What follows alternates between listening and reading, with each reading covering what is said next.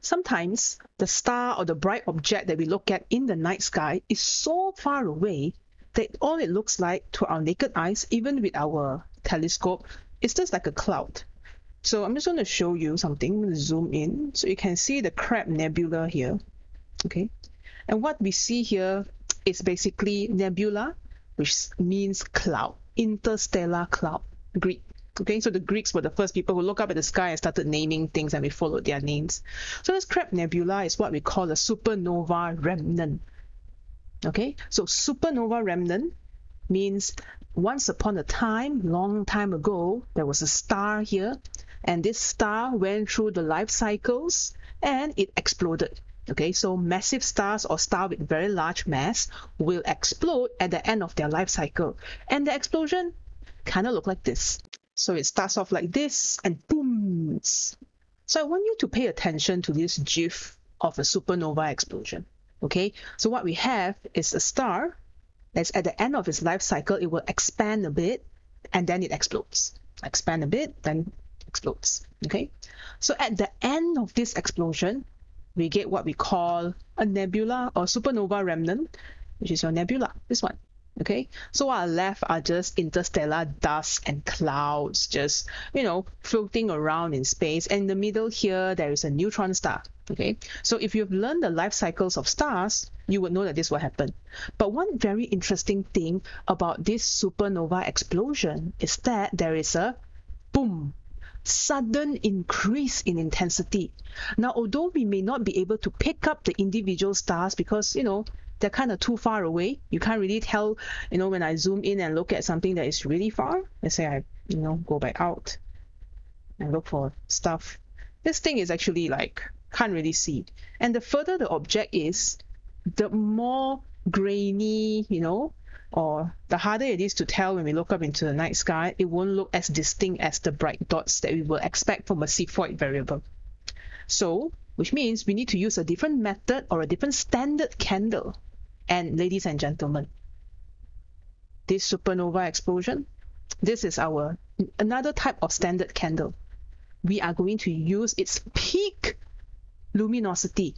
So when this luminosity peaks and that light begins to shoot through space and travel towards Earth, using the inverse square law, we can also calculate values like distances of this supernova explosion to our planet.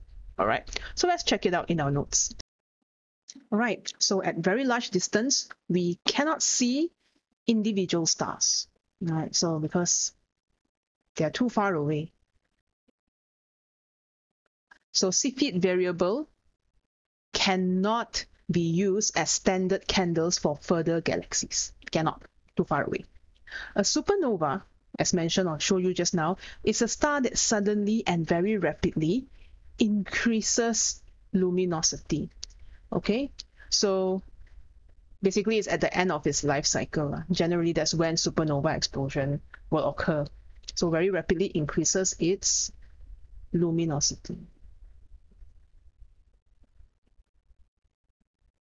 Because of an explosion that ejects most of its mass away. So basically, it's an explosion, and when you see and you look at that nebula, which is the interstellar cloud, okay, that cloud is basically what is remain of a supernova explosion. Okay, so when we think about supernova, right, what we care about is the sudden increase in luminosity. Okay, and type 1a, of course, there are different classifications for supernova, but we're going to focus on this particular type, okay, because we use it as a standard candle. All right, so this type 1a is so bright when they explode that they can be seen in distant galaxies and then dim over a period of days and months. So that light shines so bright that even after the sun dies and then nothing is left but the remnants and the nebula clouds, the light is still traveling in space. Isn't that quite poetic? Okay, so if you look at this light curve, you can see let's say day 0 is when the supernova explosion occurs. You notice that the intensity is really bright. Okay, when they say luminosity per solar unit is, you know, more than 10 to the power of 9 times the light, the brightness of the star. You look at the sky and look at how bright the star is. I mean, the sun is. This is solar units. So it's how many times brighter than the sun. Okay. So the type 1a supernova explosion occur from the same mass of stars. Because if you remember from the star life cycle, different masses will have different kind of life cycle. Small stars, something else will happen to them. This is about a medium-sized star, we have supernova, okay? And then very massive stars will form black holes. Very interesting stuff, right? But that's not covered in our A-level content. So you just need to know that type 1a supernova, or any kind of supernova, occurs for the same mass of star, which means they will all have nearly the same luminosity at the peak of their outbursts.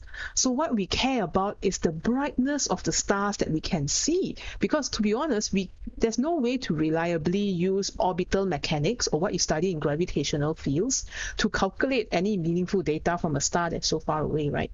Okay, so what we'll probably do is we can look at the electromagnetic radiation, the light, the EM radiation that reaches Earth.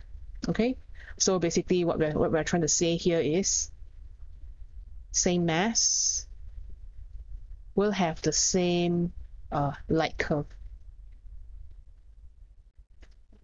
because same mass will have the same type 1a supernova explosion. All right, so the light curve will look like this. You can see that it will reach a peak at its maximum. So think back about the diagram that I've sort of shown you just now. This one here, okay? So the peak is here and then it explodes.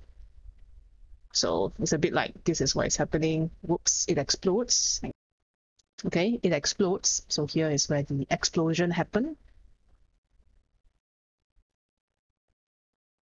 So the intensity increases very rapidly. This is already 10 to the power of 7. Let me zoom in a bit. This is already 10 to the power of 7. So it's more than 1 million times brighter than our good old sun. So it will just suddenly shine very hot and white and bright, then explode. Okay? So this is what is going on. And then with time, that intensity, the star will slowly cool down, wherever that's left of the star. All right? So this is basically using a different idea to measure luminosity and using luminosity to determine distance. All right, so let's look at an example, a short one. Okay, so a type 1a supernova is observed in another galaxy with peak. So all we care about is the peak radiant flux intensity of 9 times 10 to the power of 8, negative 18 watt meter negative 2. Teacher, you say it's bright, but then why is this value so small? Well, this value is kind of small because the star is really, really, really, really far away. So using the inverse square law, no matter how bright you are, if you're super far away, we can't really see how bright the star actually is, even if it's a supernova explosion. Okay? If we assume that the peak luminosity of type 1a is about 10 to the power of 6 watt, estimate the distance of this galaxy from Earth. And we can even tell how long ago did this explosion happen. Was it yesterday? Okay, and we are given the value of 1 light year, okay, in meters. All right, let's try to figure out this question. So this is our star, okay, and we assume that the peak luminosity, which is 10 to the power of 36, occurs at the star. Then the maximum intensity, or the pulse, will begin to travel or make its way towards Earth, or rather the observer lah. Okay, so maybe this is Earth observing. I'm drawing an eye here to observe this one. So by the time this light actually travels here, okay, your light wave, the radiant flux intensity measured here is 9 times 10 to the power of negative 18 watt per meter squared. Okay, so this peak luminosity L, by the time it reaches our Earth, we will observe the peak as this much. So we can still use the inverse square law, okay, which is radiant flux intensity is equal to L over 4 pi d squared, okay, luminosity over area. So I guess we can substitute the value. F times 10 to the power negative 18 is equal to 10 to the power of 36 over 4 pi d squared. Okay, I'm going to check in on my calculator. So my calculator tells me, once I solve for d, that d will be equal to 9.4 times 10 to the power of 25 meter. But they did say estimate. So when they say estimate, I'll try to keep my answer to 1 SF.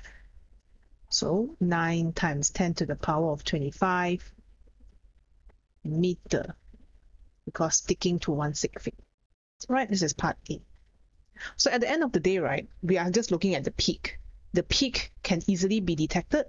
So by the time it reaches Earth, okay, or reaches the observer, we can use the inverse square relationship, because all type 1a supernova has a peak of around 10 to the power of 36 watt. Okay, next, how long ago did this explode? Well, 1 light year, this 9.46 times 10 to the power of 15, this one gives us the distance traveled by light in 1 year, hence light year. Okay, so I guess we could use the simple equation of 9 times 10 to the power of 25 divided by 9.46 times 10 to the power of 15. This will give me around 10 to the power of 10, right? Because, 9 divided by 9.45. We are still estimating, by the way, 9.46. So 0.95. Okay, so it was around 10. 10 to the power of 10 light years, which means the supernova exploded, or the sun exploded, 10 to the power of 10 10 up to the power of 10 years ago. Quite long, right? Yes.